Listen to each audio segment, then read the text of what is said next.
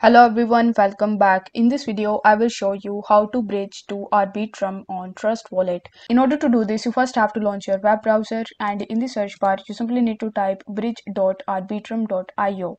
This will land you on the official website of Arbitrum, where you need to click on the agree button on the terms and conditions, and then you are going to see this type of pop-up in front of you.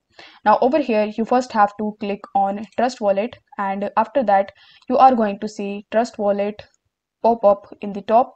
So over here you need to click on connect in order to connect your Trust Wallet with Arbitrum. After that, you will have to select the amount of Ethereum that you want to bridge, and then it will show you how many Arbitrum 1 coin you are going to get. Now over here you just have to click on move fund to Arbitrum 1, and this way you will be able to easily bridge to Arbitrum on Trust Wallet. If the video was helpful, then don't forget to like the video and subscribe to the channel. Thank you so much for watching.